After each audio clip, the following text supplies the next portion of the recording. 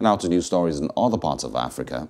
Vice President Yemi Osinbajo has arrived in Kampala, Uganda, to represent Nigeria at the inauguration of re-elected Ugandan President Yoweri Museveni. The event, which comes up on Wednesday at the Independence Grounds in Kampala, will be Museveni's sixth inauguration as a democratically elected leader. Museveni was declared winner of the January 14, 2021 election after defeating National Unity Platform's candidate Robert Kyagulanyi, also known as Bobi Wine. Nigeria and Uganda share cultural, social, and economic similarities. Both countries enjoy good diplomatic relationship, including working together as member states of the Commonwealth, the African Union, and United Nations, amongst others.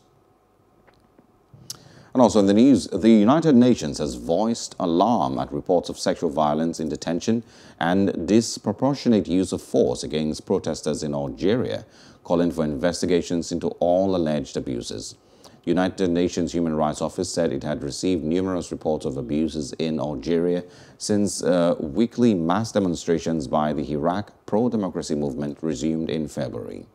The Iraq protest movement was sparked in February 2019 over President Abdelaziz Bouteflika's bid for a fifth term in office. The ailing autocrat was forced to step down weeks later, but the Iraq has continued its demonstrations.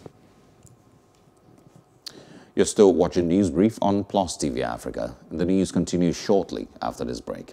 Hello, hope you enjoyed the news. Please do subscribe to our YouTube channel and don't forget to hit the notification button so you get notified about fresh news updates.